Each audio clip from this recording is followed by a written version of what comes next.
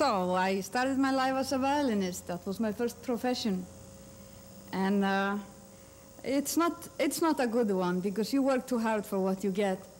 But I learned good things from it, like love for music and discipline and some kind of physical stamina that came in very handy when I had to hold a portable camera for a long period of time, because you hold it basically for half an hour when you're dealing with tape, because tape runs on a half-hour reels.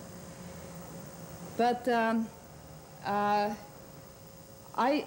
now I play the violin less and less, but I integrate it into my video in a way I did not before.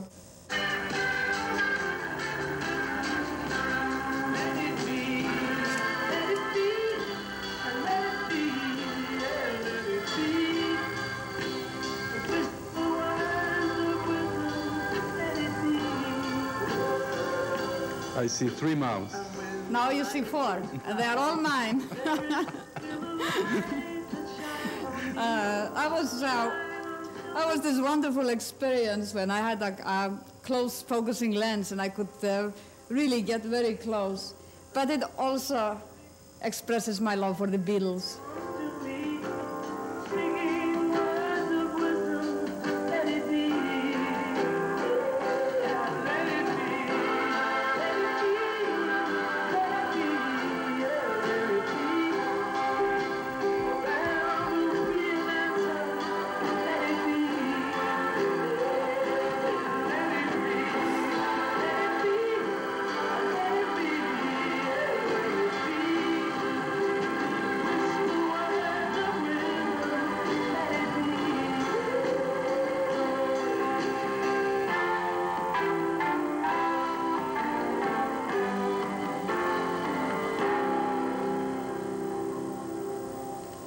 Are you satisfied? Oh, okay. You want it again? No. So we skip this? No, go on. Say something about the instrument and the violin, because now you're using it differently, so to speak. I mean, yeah. You're just about to use it differently. Now you see, this is a musical instrument. And now I work with instruments that are more like maybe visual instruments, in the sense that I work with image devices instead of sound devices. But they are not altogether different. They are the same. You can integrate them, like you can make sound for images and images from sound in many different ways. And in this case, I was interested in using the violin to control my image. And I did it by feeding the violin sound into a video switcher that would decide which camera would be in, or maybe a part of the camera.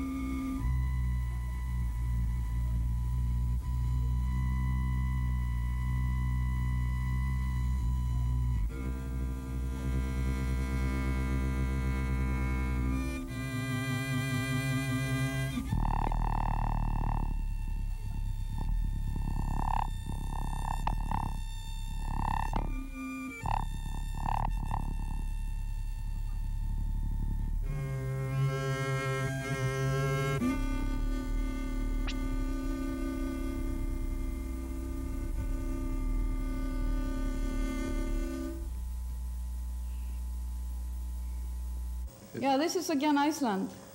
There's plenty of water there. I see fishermen. Shut up, you.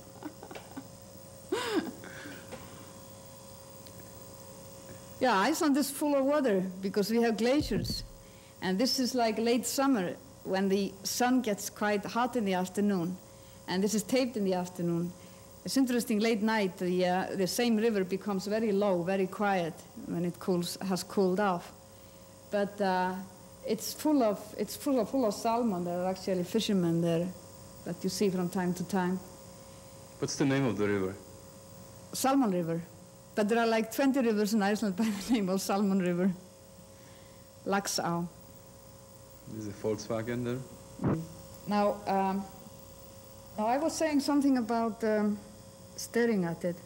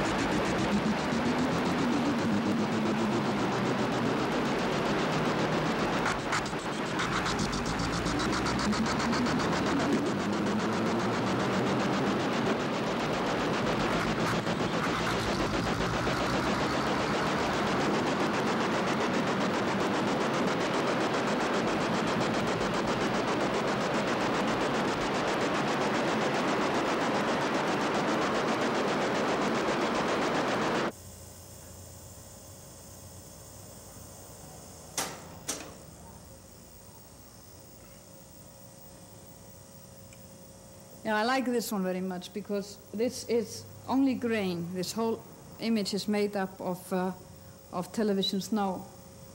And I feed snow like into the background. But then here in the foreground, I have this scan converter that displays the image on television lines.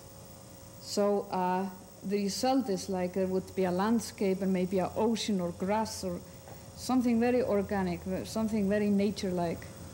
But it has nothing to do with nature because these images are arrived at without a lens.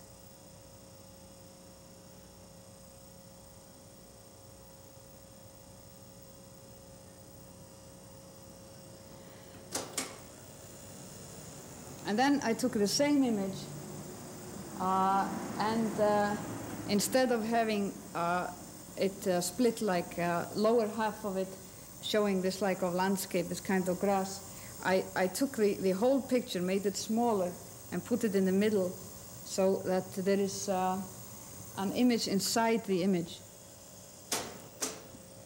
That's a sample of that.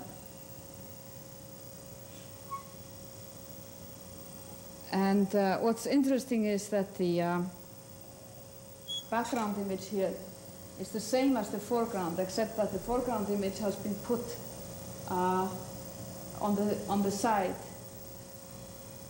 So they're running in the same time.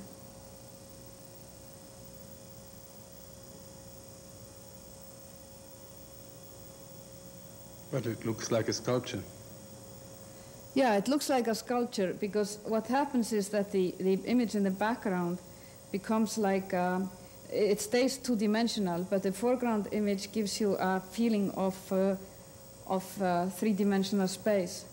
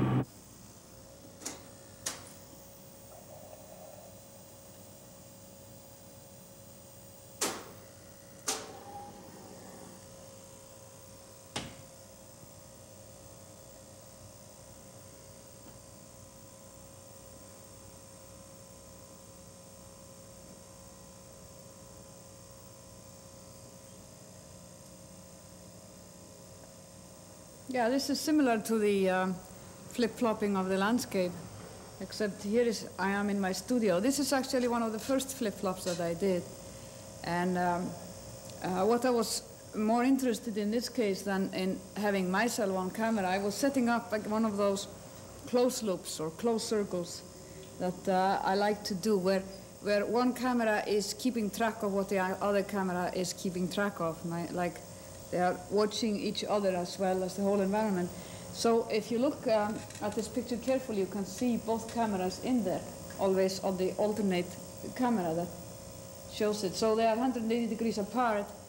And I walked into this space, once I had set it up and it was flickering, I walked into it. And I got very fascinated by trying to see, I'm looking at monitors, I'm seeing what I'm doing here.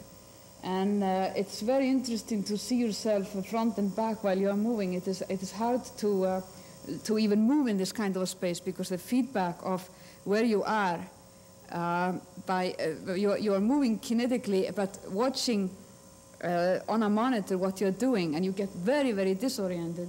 So the tape recorder was running, but I never really meant this to be any kind of a piece that I would show. I was just, again, I was very curious. I like to keep the tape recorder running because while I'm doing it, I cannot really see totally what I'm doing. I have to then play it back and sit back and look at it.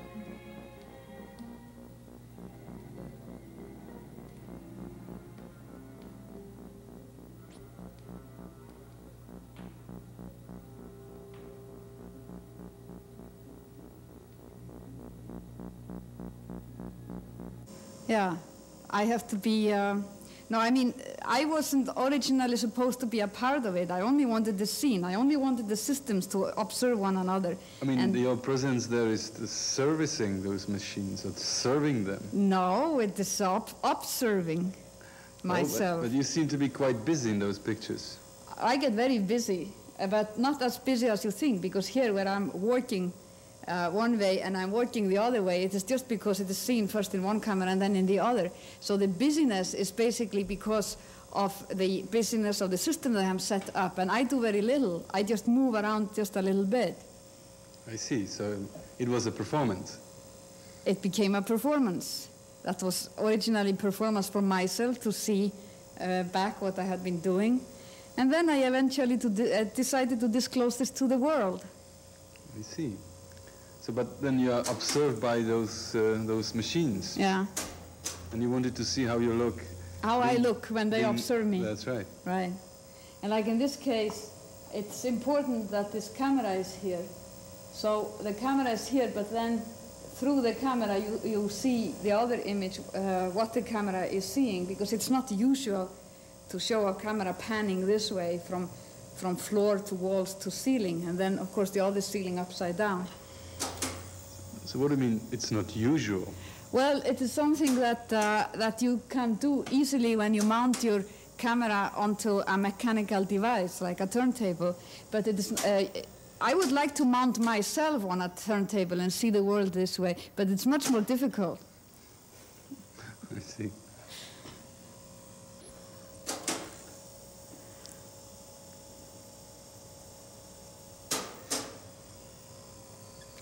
Yeah, this is interesting because you see the room that this camera is seeing, but you also see the lens. And the image in the lens does not rotate, of course, it stays stationary. So while the camera moves, shows the room turning 360 degrees. The lens never turns the image. But then this is a process called keying.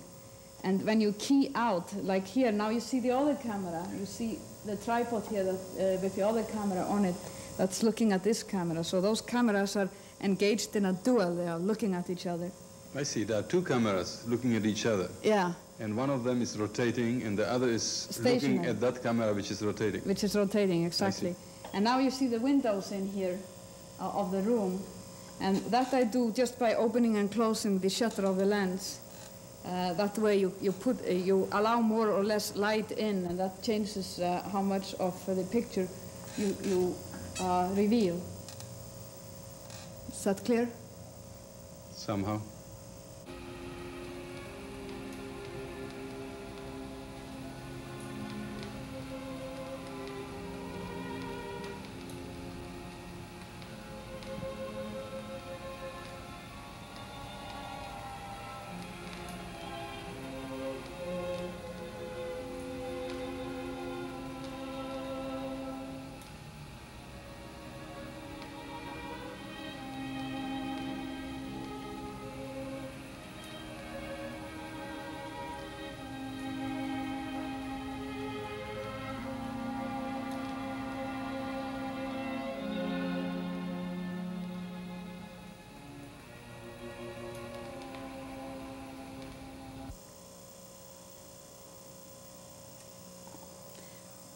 Now what I'm doing here, I'm zooming it in. I zoom first the last image and then every image after it. And there are already 8 layers in here that get zoomed out, one after the other.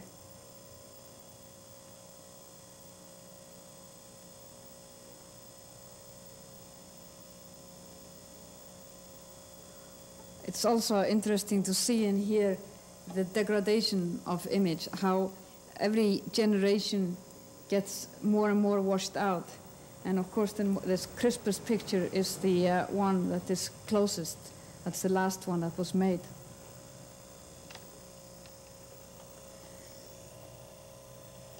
That's it.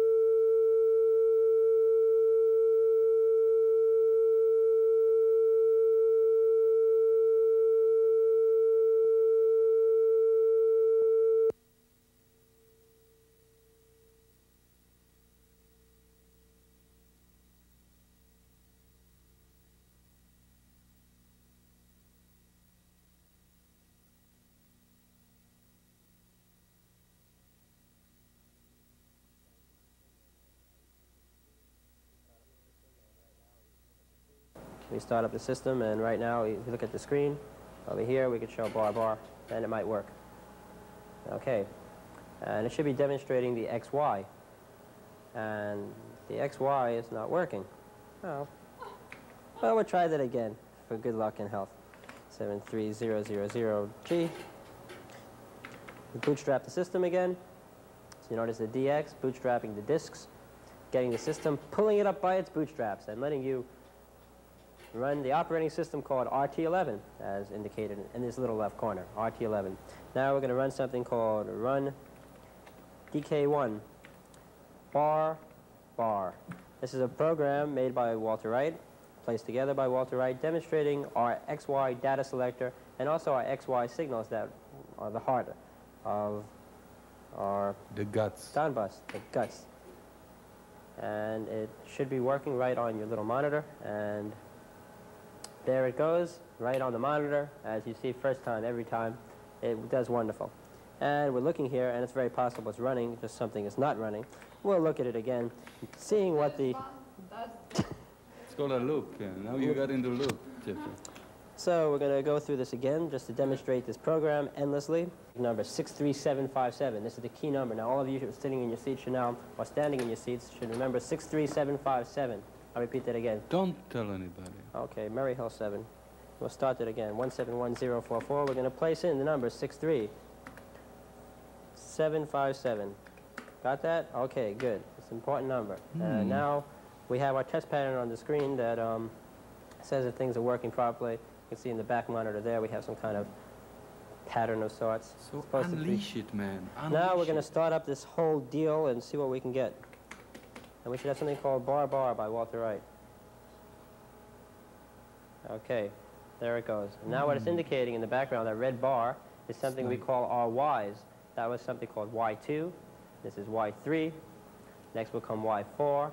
And what these numbers are their binary divisions of the raster.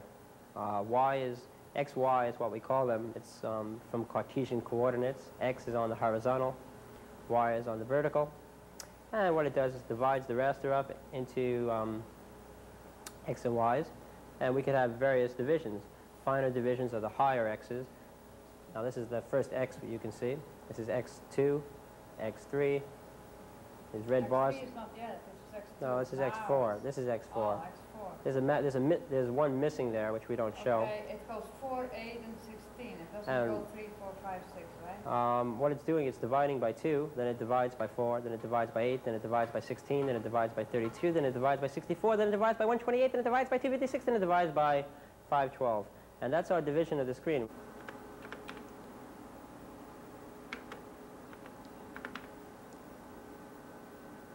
This is strange. Oh, that's why. My mistake. Okay, we can only shift the X, let's say. Oh, we can even shift, now it's shifting diagonally down. We can shift it diagonally up, I guess, would be the next step. We could also shift it only one direction here. So. Yeah, shift it horizontally. Okay, well now we're going to shift it horizontally. Let's move it a little bit further. About there. And now No, we're going to leave the edge. Leave the edge. Oh, you want the edge? Yeah. Okay, I'll give you the edge. Every defect Like the edge? more. More? Yeah, every defect helps. Good. Okay, great. I love defects too. Right. By adding numbers, we're shifting it. Yeah, okay, you see, that's it's the kind of hard function to... of shifting is more interesting as a concept, because you see, some people think that movement is a movement, but they don't understand that the adding of a number is in fact a represent movement. Yeah, it that's looks like you push a little bit further. Because we wanted to be in full control, and then suddenly we are Stop. doomed for accidents like always before. No, no, it can't be. We must have better. That's not right either. Come on, Jeffrey. That's not going down any better. It's Indeed. flickering. Come on. Indeed. You must be able to do better than that. So what can we give it? What do you think it needs? How could you get a flicker, by the way? Oh, that's why. It's this. No. This is very bizarre. It's not supposed to do this. Stop. Stop doing that. Stop. Stop. He's pondering. He wonders, why is this?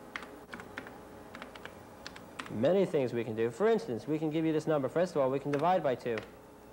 Go ahead. Divide by 2. Fool me. Divide by 2. We can divide by 2, doubling the screen in both directions, resulting in 4 of the same. We can get back to where we were, multiply by 2. And we can also use the shift as a correction factor. If you notice the screen is slightly off, we can correct for this slight offness, get it back to our standard screen again. We can go So, 1/7. okay, so what you are doing, you are scaling, in fact. This would be a scale factor. Scale factor, yeah. And if we scale it down very small, we actually duplicate sections of the screen. Yeah, so now by combination of scaling and centering the screen by shifting, you can in fact induce a zoom. A zoom. Now, do we have any demonstrations of the zoom? No, we don't. No, but we'll just go through showing this this increase. Yeah. This zooming. Taking the left corner of the screen and just making it very much larger. Question is this: could you can only operate overall sections. You cannot just freeze half of the frame and operate just the other half. I only can talk about the reference here. That's that right. I have a reference, I could expand the reference. The X I could expand this way by scaling. I can shift it. I can do the same with the Y. I can scale it, or I can shift it, which is adding an offset to it. I can do that.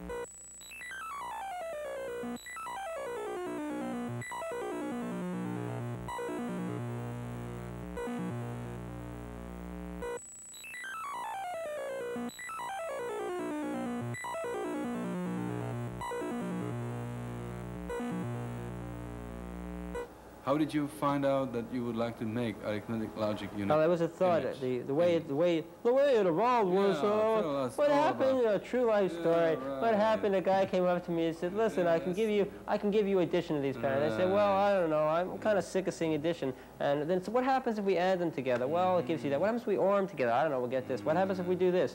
It ends up saying that would take a lot of parts. So why not just use an arithmetic logic unit? And they're available. And people who work in digital. I said that. You don't believe it? So you are the guy. I'm one of them. I'm one of those people. I was sitting around no, it was the original design was Don MacArthur's, but it's building on a system that's already there. And the point that you can build on a system is so valuable that yeah, but what happened was there was a thought on trying to combine these X, Ys in adding, subtracting, and logical operations. And what happened is the arithmetic logic unit indirectly had these extra things that just were there, stuck in, and just by their construction. So in a way, we have the designers of these ICs, the digital circuits, happen to give you extra things that to most people are completely worthless. They say it's garbage. But graphically, it does have a value. And it turns out that when you mix arithmetic and Boolean logical functions, the patterns become more interesting than just logical and arithmetic alone. And so a possible direction to go in is having a faster control over the image on a signal level and expanding this arithmetic and logical combination. And it gives pretty pictures, I guess. I don't know. It's colorful. Pretty. It's all right, you know. Yeah, but you tell me, all the function that the arithmetic logic unit has, does it represent a summary of the Boolean algebra? Yeah, it does all the Boolean functions, and it does almost all the types. The arithmetic unit is a standard type of unit used in all computers to form the Boolean and arithmetic part, an arithmetic logic unit, and they usually sit in every computer around. So in a way, we're seeing a changing of the standard computer format, that we have this arithmetic logic unit and we have this control unit, and this controller controls the arithmetic unit. Now we're splitting it into a visual function where now the signals going are not numbers that we manipulate, they're changing numbers that are referenced to the screen. So they're actually forming a visual pattern, which is different. It's different from saying that we're trying to calculate pi to the nearest decimal point. Now we're trying to generate, we have inputs that are referenced to the screen, and we have these functions that... So in a way, this is what's called a heart.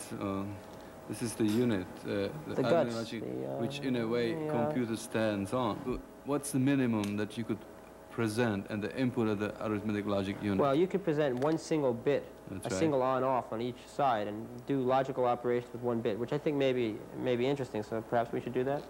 I don't think so, because it will be only on and off. There would not be a so-called pattern present. It would give a small pattern of four. I see, then it would be interesting.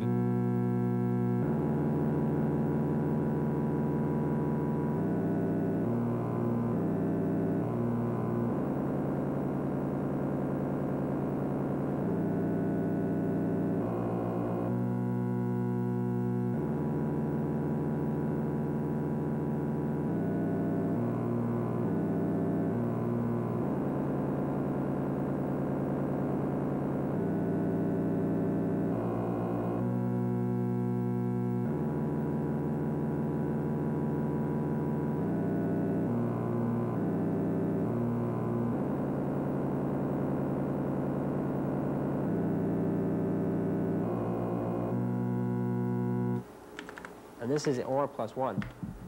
As you notice, the slight change there. That's the OR. That's the OR plus 1. And it adds in all those extra squares. Yeah, from where? From the mid-air? No, it's actually adding to the, what it's doing right now, is it's doing first the logic function in the background. Then it's adding 1 to each square. I see. And it's saying whatever a square is very close to the brightest, we'll add 1 more to it. So that actually adds 1, and those squares happen to be pretty bright, they can become brighter. It's mixing an arithmetic mode with a logical mode. And it doesn't have to be a coincidence. It doesn't have to make sense either. Yeah, it doesn't. But what you're saying is a very exact score. It's no, It is precise. There is no... Indeed, there's no accidentality involved. If you sat down, looking at both those inputs, comparing them as numbers, forming a logic operation, A or B, and you added 1 to that 4-bit number, you would get this pattern on it. You can mark it down with your hand on a piece of paper. Maybe we should do that one day. But the thing is that the complexity of writing down all those squares is, it's 16 by 16.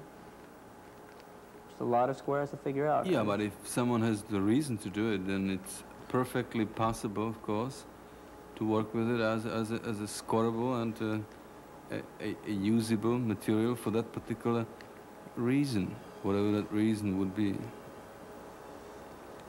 I agree.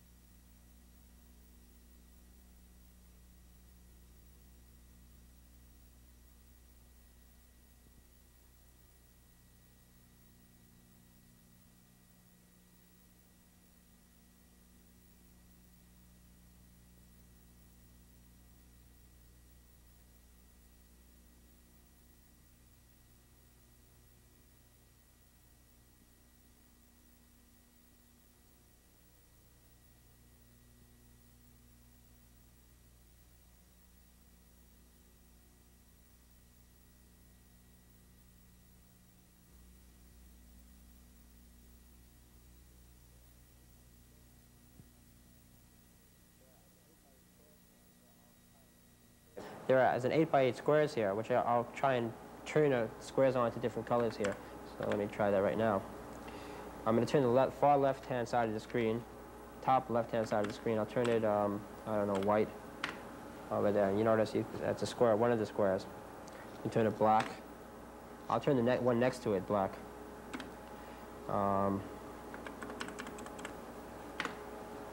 And I'm beginning to show the square structure of it, that there are really 8 by 8 squares. I can go down to the bottom of the screen, far right-hand corner. Yeah, what you are indicating that, in fact, if you have any amount of squares divided on the screen, you could operate from hand 1 by 1. So you eventually can create as complex image as the division of the screen allows you. I'll turn this one to, I think, magenta, the bottom right-hand side of the screen there. I can turn it back to red again if you like. And you could arbitrarily make, well, with limits, you could make the screen divide into many squares. And that's the idea of a frame buffer, that you take the screen and make many, many squares, dividing it into different elements. But questions arise on how you would change all these elements in real time, and that's really not answerable yet. There are ways, and it usually ends up that you build hardware that does it. In this case, we're changing all of the 64 elements by a program.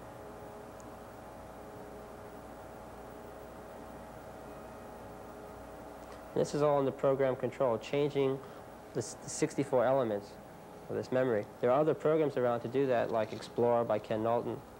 But this is meant to spell the letters. And it seems to do it, I guess. 171. 100. This is only one gun, but maybe it's easier to see what's going on. 1411, and we go P. Now this is plus, and it's adding A plus B. Right. It's a faint leak, or one of the bits is somehow set. Let me try just the pattern, just the vertical Y. Right. Yeah, no, try it. You want to leave it like that? Very, very. Do you want me to zoom it unusual. out one more? Multiply by the back, yeah, the yeah, background? why don't you extend the background a little bit? 052. Now we're sticking that 401. We'll zoom it out one. Mm-hmm. Go this way. Mm-hmm. See, it's funny because it has to stay discrete. That means even if it goes through 16 steps, the switching itself. It's adding though. Uh-huh.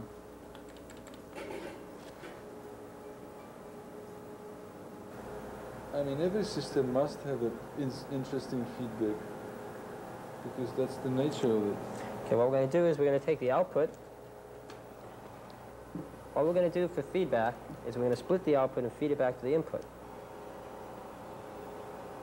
Now it depends what we want to do. We can mix. We want the output to feed back to the input. And we should leave the output the same then. Now we should split the output and feed it back to an input. Okay.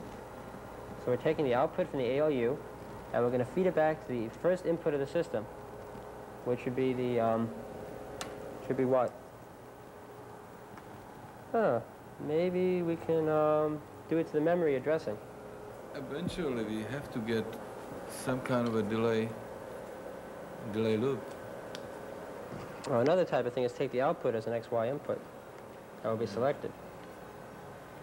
And splitting the output here. That's interesting. Now let's run the program. This is kind of feedback. Let's run the program. What is this brutal feedback? Good.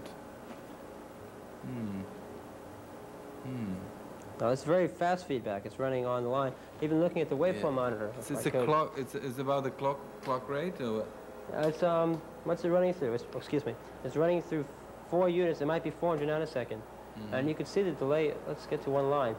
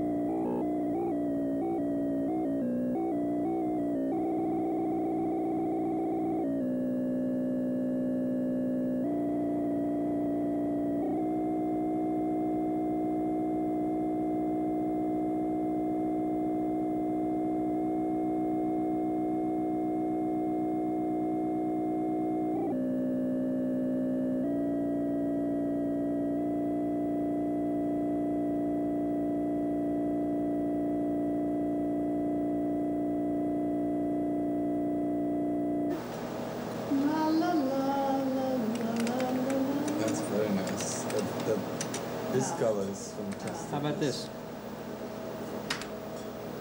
Red. That's nice. It's not bad either. And back to that. That's very nice color. Very nice. And now, again, we can go through the yellow.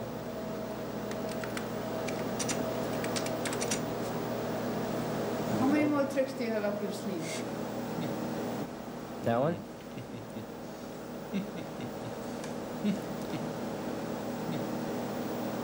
Look at me, Steve. Oh, that's a nice picture. That makes you more pretty than ever. Oh wow, the blue green eyes. Wow. She's like a queen. Yeah. Oh, I don't believe this. This is my wife. I don't believe this shit. It looks so much better in green. Yeah, Blush. That's fantastic. Wow. Wow.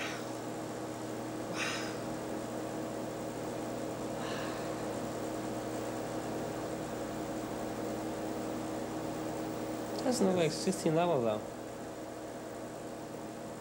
Who cares?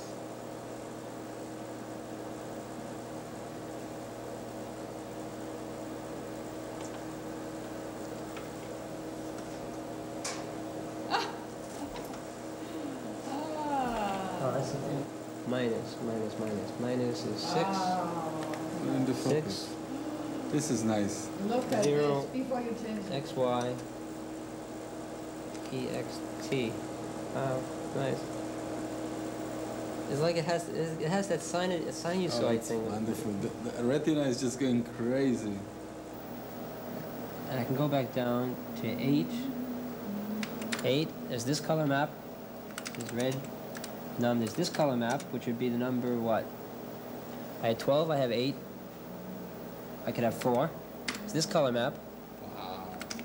They're just different color maps that I'm picking out of 4. There are 4 that I can choose from because I have 64 in memory, and I understand. You are operating numeric register. I have the red. I have the green. The green are the 4 bits addressing the memory. The top 2 of the red ALU are addressing the memory also. Logical. 6, 0, Y, X. Yeah. Very good. And let's go to red select. Wait, hold it. This is fantastic. Just one second. I just want to check one other thing. I'm here. putting this noise into it. You noise junkie. This is far out. And you want 222? Yeah.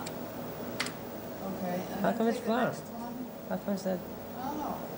And take the next one now and make that into. Maybe it's gray, but it looks as brown. It looks like brown. Maybe if we increase the saturation somewhat. Mem. 3, 1. Instead, make it 6, 6, 6. Okay. Yeah, I guess it's gray. I guess what it's really. Okay. Okay. Next. So the next Oh. That was a totally different picture. Oh my God, this is something. Oh, this is very interesting. Oh no, this is fabulous. Shrunk it down a bit. These are interesting. Let's go back to the one we just had. Why didn't that have anything like that? 6, 0. Must have been something with the display. So this is +1. Of course, it was nothing. Very important. Interesting, huh? Very good. You had a couple of trips left at this one. Yeah, I guess I was gonna find them finally. Remember this pattern, the ROM 12, Very good. that one. 0. The gaudy color one. God, these are bloody colors, really heavy shit. Let's go to the old favorite, that's the 4. That's Yeah, kind of that's lighter, kinda lightens lit. it up. That's kind of somewhat. How come this? I don't see any Y's though. You don't know what. How come? I don't know. GRE cell. Look at this brain, my God. Brain is blasting. It looks like an egg. It's Like the third eye. R2D2. I don't see the Y's.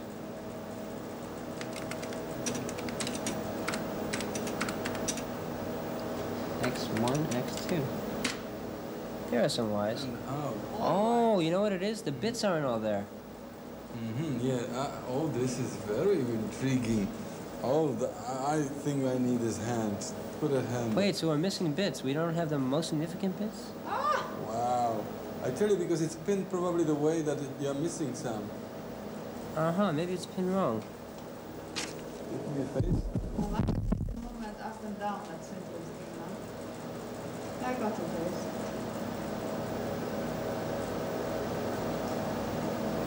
Some bits here. It's also We now have the fast. extra bits coming. This is what we were missing. That's why it was so boring. We're doing A minus, B plus 1. Now let's look at the... Okay, that's why we couldn't see it, because the plus 1 wasn't working. Now let's turn off the plus 1. That was the reason. Red, green, alu, 6, 1, XY. Now maybe it'll do something. Now we added 1 to it. Illegal mode. Let's do it again. GRE, alu, A, 6, 1. Yeah, get this down. See what the 1 does. Maybe not much. Maybe. It's not that much difference. It should shift the color though when you're moving. It should already go into another color when it adds. Oh, that's not a ball. We have to have all the bits. No, I want to zoom it the smallest. Zoom 0, zoom 1, 1. Why didn't you do that right away? Okay, stop it. Anywhere. For me? Yeah, zoom it. One 0, 5, 2. Look at that head. It looks like a target. You know? It's great.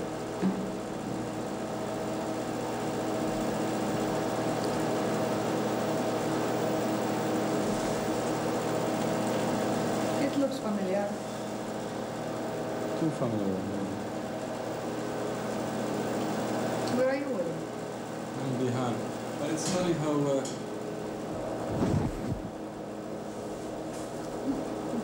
Oh, I know what we should do. We should switch the color mapping. So we should switch the numeric register to A. A is 15. Mode 0, 1, 7. 2, 7. 2, 7. Okay. 1, 0, 0. 27. Try this. It should change the color mapping as it works. It did. It's more penetrating. No, it's going to switch